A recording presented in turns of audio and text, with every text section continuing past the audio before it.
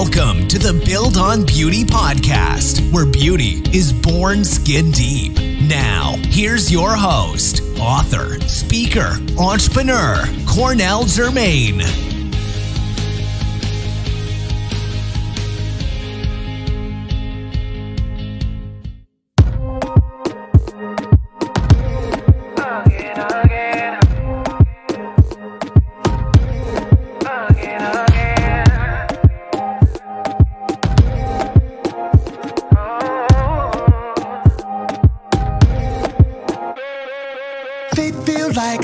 Wasting my time, but they don't know I see more than sky, and what a difference it makes in my life.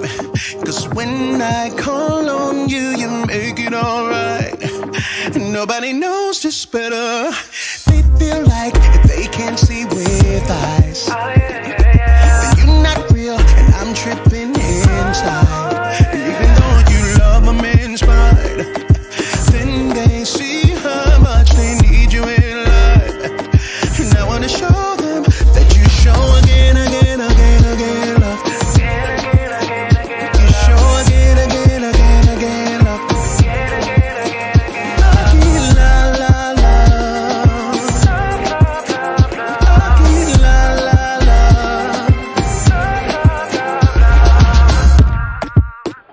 Hello, thank you all for joining us here today. We have a special guest with us. He is a multi-Grammy Award-winning singer, songwriter, producer, and vocal arranger who has worked with the likes of Destiny's Child, Toni Braxton, Whitney Houston, Michael Jackson. Need we say any more?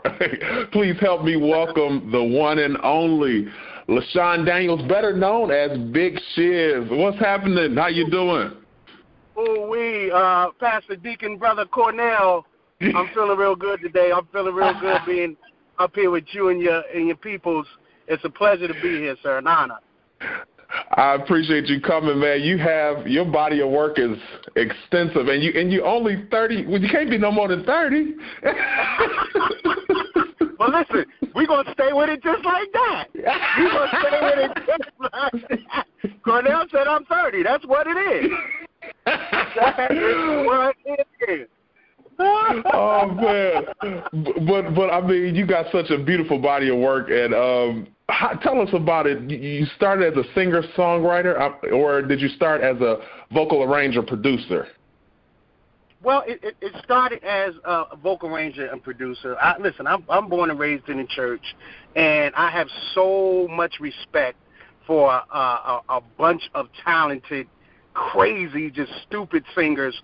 So I never really considered myself a singer. So what I would do is, when I had to write these songs, I would write these songs and I would go in and I would demo them. You know what I mean? So I would definitely say I started from the writing, producing aspect. To consider myself a singer, to me, is a stretch when you got people out there like Marvin Winans and Beyonce and Tank, and it's just crazy. I just got to get a certain message across. Man, you just said one of my favorites, Marvin Winans. They just not long ago, man, they just celebrated his 60th birthday, and they had a big old concert. When I tell you, and I wasn't even able to attend, but I just saw some of the clips. When I tell you the people that showed up and the talent, I just said, oh my gosh. Like, everybody that took the mic just slayed. And I'm just saying, like, who wouldn't? Like, you got to figure, Marvin, his songwriting and his inspiration to us all has been, spanning for years. And I honestly don't think that there's a reputable singer or songwriter whose lives or gift he has not touched. You know what I mean? He is the illest, period. That is so true. What prompted you to get into the business? If you weren't in this side of the business, what would you be even doing with your life? If I wasn't in music, listen, if I wasn't in music, I would probably be a notorious pimp from Chicago. So music saved your life then. Music saved my life and society. I asked this question one time before, and I definitely have a passion for cars. So I don't know if I would be selling cars, but I would be doing something in the aftermarket type of thing with cars. But absolutely, music is my passion, and I thank God for it because, crazily enough, I always say these crazy answers because I can't see me, doing anything else outside of music. Man, you're amazing at it. When did you get your big break? Do you remember who gave you your big break? Wow. I started off with my first start was with my partner and my brother, Joe Thomas. So Joe and I, we grew up in the same church association. So when Joe moved from Opelika, I always try to remember that name, Opelika, Georgia, to New Jersey, he had gotten discovered, and he had struck a record deal, and from that point on, we was just working together and writing songs. Now, both of us was getting robbed, but, we loved music so much we didn't even know. I won't say we didn't care, but we didn't even know. So I would have to say Joe is definitely the one that gave me, my first start. Of course, shortly after that, meeting my longtime partner in music, Rodney Jerkins, in Dark Child Entertainment. We were Dark Child for some 15, 20 years, and still are, you know what I mean? But I would have to say Joe gave me my real first foot in the door, because if it wasn't for Joe, I would have never met Rodney, and I would have never met all the other great people who actually ever cut me a check. Wow. You work with so many talented artists, but one of them, I can't help but ask about is Michael Jackson. Like, what was that? Wow. Had to be like amazing. What was that experience like? Let me explain something to you. Michael Jackson changed my life to this day. He changed all of our lives, as far as Dark Child and how we were working. He put forth such a different way of thinking when it came to music that we had to absolutely sit outside of the way we did. It's like, before him, of course, we had gotten to him by, some of the earlier records we produced, which, were successful and all that type of stuff. But, it's like we were starting from square one when we got in with Michael, just because of his language of creativity and how he would create and the tactics he would take to go to creation. Oh, my God, it absolutely blew our minds. So today, when I create today, I use some of the same tactics that Michael taught us. It was just, his way of thinking was just phenomenal. And it was no wonder why he had the effect that he did have on this industry, because, he eat, breathed, lived it, slept it every day, all day. And he was very, very, very in tune with everything around him and everything that he was trying to do. So Michael absolutely shaped my mature creativity and my mature business side when we met him. Unthinkable. I couldn't imagine not having that influence in my life. So I gotta go here, and when you hear people like Quincy Jones say the things he said about Michael, what goes through your mind? Well, listen, at that time, Quincy, of course, is one of the greatest. You know what I mean? One of the greatest people to ever do it. And, of course, there are, incidents and studio situations to where I'm sure they experience, I also know, and this is no disrespect, I hope I don't get slayed for this, Quincy is getting a little older. Yeah, right. Somebody needs to take him get checked out. Quincy getting a little older. I'm not sure that the accounts are expanding as verbatim as he's quoting them, but I'm not sure that that's the Mike that I knew. You know what I mean? So of course, to take nothing away from Quincy Jones, a legend, a historic legend. We will never see another one. But Quincy is getting a little older. So Craig, when I get a little older, I'm not sure you want to keep interviewing me. I might be saying right. some weird stuff. We're going to just make sure you fed and medicated, and so you don't cause no trouble. Exactly. Make sure they ain't beating me up in the nursing home. That's right. Slip me a quarter pounder under my door, and I'm all right. Well, you've also you've written with for Destiny's Child 2 of their biggest hits, "Say My Name" and "Lose My Breath." What was it like writing those songs for them? Oh, let me tell you something. "Say My Name" was a lot of the earlier songs I wrote was a true and real depiction of my life. So they were all real life scenarios that I had been through.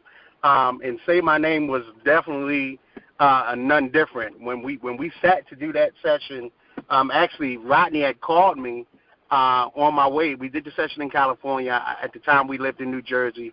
So he called me. He's like, "Yo, you got to think of something crazy. You know, this is how we got to do it." And, you know, we just start talking about stuff. Once we got into the studio with the girls, you know, we just started trying to come up with concepts and things that girls really do.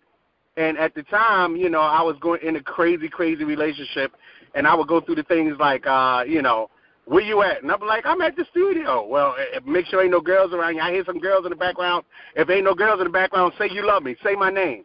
I would go through that all the time. So in that scenario, I just related it to the girls, and they was like, "Oh, my God, it's so true." And we ended up writing that record. Now, "Lose My Breath," you know, people say what they will, you know, about Beyonce. I'm sure you've heard a lot of rumors about how she doesn't write and how she doesn't do this, that, and the third. But I absolutely can say on "Lose My Breath," when that track came across, when the whole record came together as far as the track and the music of it, like she just kept saying "Lose My Breath." That's what, because the tempo was so upbeat, and she felt like when you're in the club and you're getting to it and you're really dancing, that was the thing that had to be related. So I was just grateful to be a part of that record. Now, you said something about the "Say My Name." I have to just say, why do you think women do that? Because I've experienced it. I know every guy's experienced it. Like, I'm talking to you I'm on the phone with you. Right. So what do it matter if I say I love you or not? Like, I answered the phone. Like, I think most guys would be like, if they was cheating, they ain't gonna answer. You know? They definitely ain't gonna answer the phone. And that's just the thing. You know, women. You know, now let me get biblical on you. Now the Bible teaches that the women have a conflicting nature. They have the want to be rude, and be rude at the same time. So they want to rule and be rude at the same time. So it's a conflicting nature in them. They just want to know and see if they have enough influence in your life for you to do and say something outlandish at the times that they ask. You know, sometimes I comply, other times I don't. Mm-hmm. So I'm trying to keep both sides. Right. So you still deal with that with April after all these years? No. Let me tell you, April is totally different. April is like, listen, I don't care who you're around. You need to be back here at a certain time. Her thing is totally different. She lets me do, you know, what I need to do, but when it's her time, she does not compromise on her time. That's I what don't blame her. So how do you approach writing for an artist? If you had an artist, if they brought an artist to you, brand new, nobody you heard of or seen before, how would you approach writing for them? Well, the only way to be successful in doing that, I feel like now, and we're in the information age, the only way to be successful and get a song that will relate and resonate to people is you got to talk to that artist. Like, nowadays, people know and feel when something is contrived. They know and feel when something is put together, prefab. They got to feel some type of heartstring. They got to feel some type of connection with this artist. So my way of my rule of thumb now is whenever somebody's bringing anybody to me, whether new, young, old, whatever, it doesn't matter, I have to know their real perspective. I have to know what they want to convey. I need to know why they want to convey it. And then we need to come up with the best game plan, whether we go through real-life scenarios or we compile a bunch of scenarios that they've been through, or we come up with a situation and see how they deal with it. There has to be transparency. There has to be a realness to it, because nowadays it just won't work if people don't feel the artist. So taking into consideration the charts and what's hot in the streets is not necessarily your approach. You don't even think about that. Oh, no, absolutely. See, because there's a difference in sonic.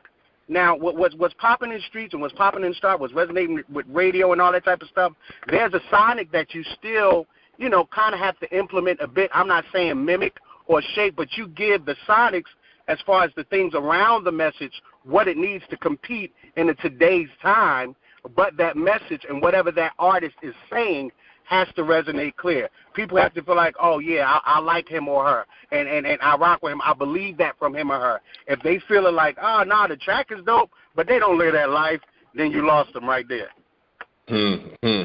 Wow. Well, you are transitioning from behind the scenes to on the stage. You have a project coming out.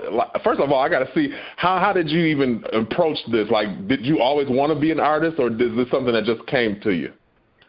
Well, it's crazy because I was sitting one night and I was having a crazy conversation with one of my good friends, PJ Morton. And, we was just talking about music and the thread of it and the heartbeat of it. And, we got down into these songs discussing his project, and he turned to me and said, Shiz, like, my nickname is Shiz, everybody know that. He's like, Shiz, it's certain things only you can convey. It's a message that only you can get out there. So when people, I want at all times people to know my heart for Christ. I want all times for people to know that I want the best for everybody in the world. Now, that might be kind of far-fetched, but it's the truth. So in that, this project came about from just me wanting everybody to hear my perspective. This message was a message from me. You know what I mean? It just happens to be in a certain arena because I am a church boy. You know what I mean? My health and my strength and everything that I've ever been through does come from the Lord. So I feel like this message had to come from me. It's not that I always wanted to be an artist or always wanted, but this particular message in the times that we're living in, some crazy, crazy things that's happening around in the world from presidential leadership on down. I feel like love has to be the message that we're conveying, and I feel like this one had to come from me specifically. Well, I got to tell you, when I got the briefing and they told me it was inspirational, they said inspirational. They didn't say Christian, but then I listened to the lyrics. I was like, oh, this got the word all up and through it, and then but the beat alone.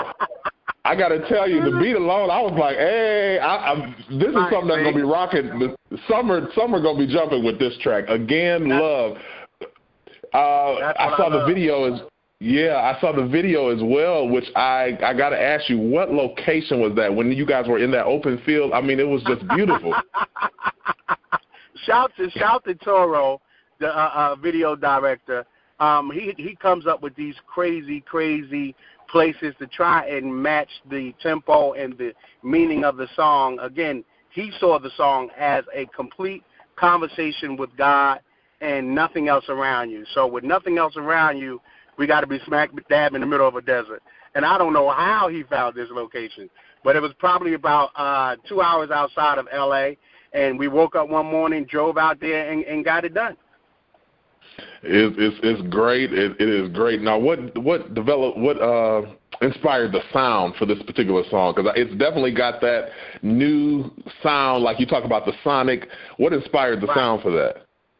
Again, I think you hit the nail on the head. I'm just listening to radio and listening to a sound that would, kind of register on both sides. We felt like this sound was dope enough to register with mainstream and at the same time be easily digestible from, to them super duper saints, you know what I mean? But, it's all about a groove. It's all about a pocket. The millennial side of just hope and all things love right now, they got to have something they can rock to. You know what I mean? I can't come to them with the slow bop and the old church organ. They may not hear the organ. It might not resonate with them that well. So this sound was, I think we sat in the middle of it, and we just kind of said, okay, this is a nice little vibe right here. This is a nice little groove. Shout to my man at Jesse Francos and my man G Music for getting this thing done for me. But we just kind of put it together. Wow. Well, is this? I'm just curious for my own self. Is this independent, or are you on a label? Oh yeah, it's absolutely independent. We're in the evolving, transitioning music industry daily. So right now, it's definitely independent. I don't have any intentions on going inside, not unless the Lord says differently. You know what I mean? But right now, this is going to be a labor of love or work for me. Like, I need everybody to feel it from me, so it has to be me all the way around. Now, speak to that real quickly. From your vantage point, because you've been behind the scenes with numerous artists, what are the pros and cons of going independent versus signed? Well, right now, I think a lot of the companies are still navigating through these new terrains. Now with different platforms, DSPs like Spotify, Apple Music, shout to Spotify. They've been absolutely wonderful and walking hand in hand with me in this project. But it's just a new way of doing business. So you kind of catch yourself in between the artists that are signed to major labels and competing with the DSPs and getting their music and message out faster, and it being tracked the way it's supposed to so they can get paid and all that type of stuff, as opposed to those who take the independent route and they utilize all the DSP sites and build relationships with them. In my opinion, both sides will come together soon just because it has to. I think the old way of doing music to where you're signed to a label and the label is doing the work and they I feel like every artist, signed or unsigned, has to be proactive. And in being proactive, to some, they will say that merits a full independent swing. And, at the other times when you partner up with a label, as long as they can respect your persistence and your grind and your proactiveness and can match it, I feel like it can be a good partnership. That's good. That's good wisdom. Now I gotta touch into more of your career because you have such a big body of work. Absolutely. I understand you went on tour with the 20-year Bad Boy reunion. What was your role on the tour? That was absolutely crazy because I actually did half the tour. So Puff gave me a call and was like, "Yo, Playboy." That's how you talk to you. That's how you talk to you. That's how you do it. That's how you do it. Puff is just cool at whatever he does. So, he basically wanted some inflections and new arrangements on these classic songs, but not so new to where it takes you away from that nostalgia of the first time you heard the records he was touring with. So what my role was, we kind of went in with every artist that was on the tour, and we kind of shaped new performance backgrounds, that would add to the original backgrounds that were there for the original records, but just giving it, a new outfit kind of, you know what I mean? Adding little notes, adding little nuances, little new things that just make it when they're on stage, you feel these songs even greater. And you might say, hey, I never heard that part before, and still can sing along with your most memorable favorite part of that record. So I just kind of came in as arranging and putting together the show backgrounds and the show arrangements of the entire tour. Okay. Now, that alone is an important job. It may seem like to some that it's insignificant, but that's important because you controlling how this music is conveyed pretty much, or the sound, or what people are receiving. Would you say? Absolutely. Yeah. Absolutely. It's important that people don't miss those feelings. Like I can recall on the Carl Thomas song on the Wish I Never Met Her, like in certain parts, Wish I Never Met, like people remember those parts and they want to sing along with them. So you don't want to compromise those moments, but you absolutely want to add to the experience. Who now during Bad Boys days when they were just reigning, who was your artist that you just loved to hear? Because I know everybody got their Bad Boy group that they just loved. I loved Carl Thomas, Faith Evans, and Craig Mack, which I'm like, where was Craig at? I used to love Craig. Absolutely. And guess what? You ain't the only one. You wasn't the only one. Everybody loved Craig. But I got to say, my Bad Boy numero uno was Biggie. I really think Big changed my life. He absolutely changed my life. Where, even now you go back, God knows what is it, over 20 years now, but you go back and listen to some of his lyrics and some of his cadence and some of his perspectives and point of views, and you have no choice to think to yourself, like, wow, what would it be right now? Like, I know it would be absolutely crazy because Big was ahead of his time, just in how he performed, just in the hooks he chose to use. He was just incredible. He influenced me a great deal. Yeah. Now, I see, and I couldn't help but to notice, and I'm glad I got a chance to ask you about it. You almost lost your religion for a minute while you was on tour. I saw you got on social. You had to check a few people. What happened? No, it wasn't nothing like that. As people know, my wife and I were a part of a show, Vincent Tamar, and what happened at that time is, Tamar at the time had, these diehard crazy fans, and I guess she had went on social media to announce, something she was going through that day, and that's one of the pros and cons of sharing things with social media. People are left to take them, the way they want to, and what happened was, her fans or whatever it was somehow drew a line from what she was saying to my wife and I. And, at a certain point, enough is enough. So you just got to kind of get up and, state your cause like, listen, man, I love everybody. I have no idea what y'all talking about, but stay off my timeline with this, not unless y'all want some real problems. Right. Yeah, because people take in Jesus' name. Right, I know. They take it too far. They take this social media way too far. I mean, people don't understand. And I think that's the danger of it. And I was just talking to somebody not too long ago, and I said, this thing is going to implode one day because it can't continue like this. You know what I'm saying? Because people don't know the boundaries. Then you have a group of people who are just socially awkward now because they have just been ingrained into this scrolling and social media. So you sitting in a room full of people and you can't even talk because it's so odd to me. I'm like, it's going to break at some point. It's just odd. I can't get it. I absolutely think it needs to be some regulation to it. But then again, if you got a friend, it starts with us. If you got a friend that's going crazy on social media, pull her back.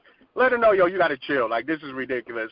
And, those parents that, have the children that are growing up in this social media age, it's important that, you still take time and point things out to your children. Like, I have a 12-year-old, and he doesn't have his phone through the week. That just is what it is. He may get his phone on Friday. You know what I mean? And when he gets his phone on Friday after everything is done, school and all that type of stuff, we give him a little bit of leeway. But there has to be some type of regulation, whether it comes from in-home or whether it comes from these platforms themselves, because it definitely is getting out of control. In light of social media, you posted a few weeks ago, or not too long ago, about a young lady who we all love. A song you wrote for Whitney Houston. What was it like working with the late, great Whitney Houston? This is the best time of my life.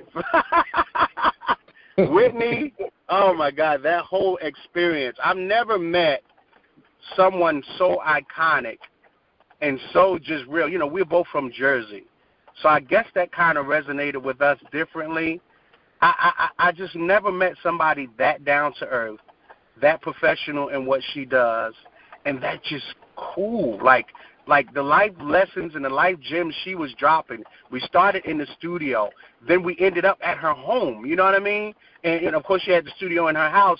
But it started off business. Hey, we're going to meet in the studio and start blah, blah, blah. But we ended up at her house. I think that speaks volume as to the progression in that amount of time that, we respected each other. And God knows we were at awe. But let me tell you something, the things that she imparted in us, just from a life perspective and in a music business perspective, like, don't ever be too crazy to where you can't reach out and embrace the next young. I mean, we learned so much from her. I say today that those Whitney months were some of the best months of my life. We laughed, we cried, we ate, we argued, we did that. It was amazing. It was just some of the best, realest times of my life. Who do you admire as a songwriter? Who do you look up to? Oh, wow, it's so many. Wow, I don't even know if I can answer that. Songwriting to me is a skill. I span across the board. Of course, I have a lot of colleagues that I love. Makeba Riddick Woods, J.Q. Smith, Eric Bellinger. But then you reach across and you have the Drakes. I think Drake is a genius songwriter. And then I go to country, Leanne Womack, some of the best songs I've ever heard. I can go on. Like, it's too much. John Mayer. Oh, my God, John Mayer. It's like, it's too, I mean, it's too much. I'm the type of person, and I feel like I learned this from Michael. Michael felt like you should be able to take the best from everyone you come across. And all of these great songwriters, I absolutely take their best in a piece of what I do every day. What would you say makes a great song as a songwriter? I would say what makes an incredible great song is, again, like I touched on earlier, it has to resonate in whatever emotion, whatever concept you are thinking of. You have to execute that concept in the shape or form of whatever topic you're dealing with. Everybody has to relate. Everybody can pinpoint one line that you're saying, and it owns them, and they own it. I feel like just being a realist in the middle of all of it, I think that's what makes a great song. Nothing beats someone being out and they're hearing a song, and they just have to stop what they're doing for a second, like, oh, wait a minute, this is my joint. It resonates them. It pierces them. I think that's what makes a crazy song. Is there a song that you've worked on that surprised you? Like maybe you was like, I don't know, but it gets out there and it becomes this huge hit? Well, listen, that's my whole career. You say you surprised on the regular. On the regular. That's my whole career. Of course, you know, us loving what we do, I had no idea that, you know, some of the songs that, you know, I've done in doing them would translate the way they did, would absolutely affect the way they did. It's a surprise and a shock to me every time someone says it, especially with this Again Love. And doing this, like, it's a surprise. People repost and DM me and all of this type of stuff, and I'm just seeing their response to it. It's just a surprise all the way around. Like, I'm forever thankful anytime somebody takes a half a second to listen to anything I've done. So, like I said, that's every song in my career. I'm shocked. Yeah. In your song, Again Love, there's a lyric that struck me. It says, Christ is the one I'm chasing more. Share or expound on that for a minute. I think we all have to be in that place. This world is ever evolving, and this world day to day will strike emotions if you're not careful that you never knew you had. And if we're not in pursuit of Christ and how he would handle things and how he would govern our lives, I think we all would be at disarray. So every day I'm chasing how he would move. Every day I'm chasing his word. Every day I'm chasing just where he wants me to be and how he wants me to be. I think if we all could do that, I think this world would be a way greater pace. You know, people staying in positions to where, oh, this is me, this is what I do, and this is how I do it, and blah, blah, blah. I think if you're chasing Christ, you're chasing evolution. God will evolve your way of thinking.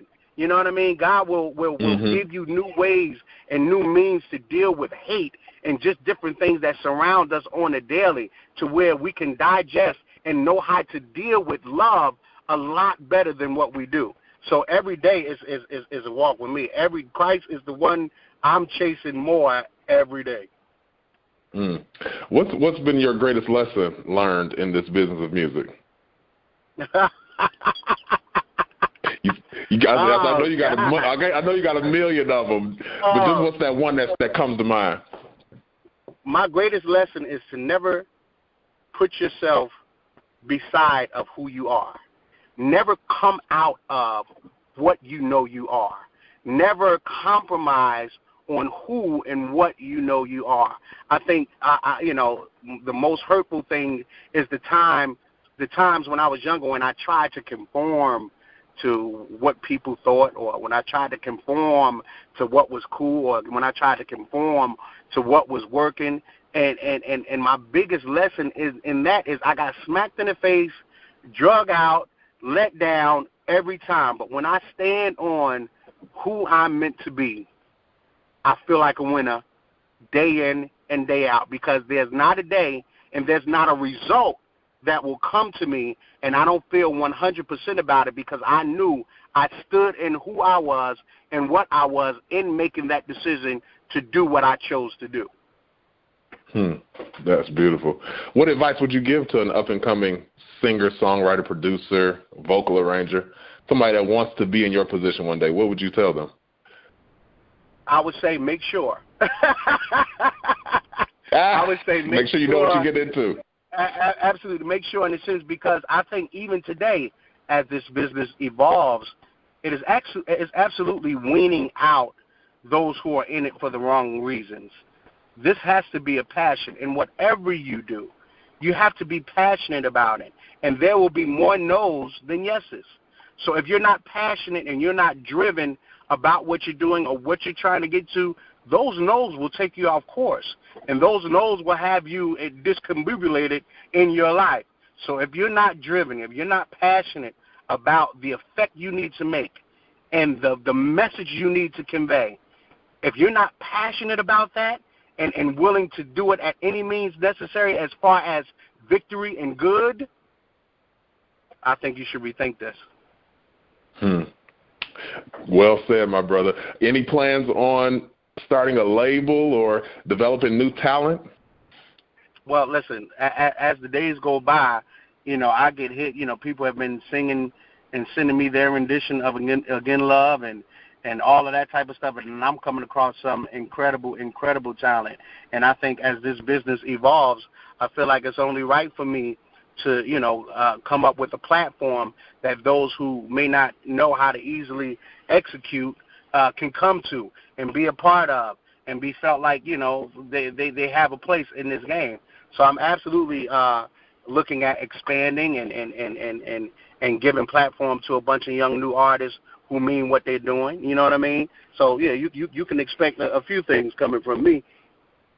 For sure. All right. Well, I'm rooting you on, my brother. Tell us where we can get the single. Tell us where we can get the single at. The single is on all things digital: Spotify, Apple Music, Amazon, wherever you get your music from, the single is up there. You can follow me on all my social medias. I'm at Big Shiz, Lashawn Daniels, all of that type of stuff, Facebook, Instagram. I think I got a Snapchat and all of that type of stuff. I'm all across those platforms. I don't blame you. Well, I appreciate you joining me here, my brother. And when I get back in town, I'm gonna have to come to the studio and just see how it's all done. I got to make that connection. The doors of the studio is open. Whenever you get ready, you let me know. I'll be there, I appreciate you, Shiz, and I'll be in touch real soon. That's why I say you show again, love. You show again, love. Again, love.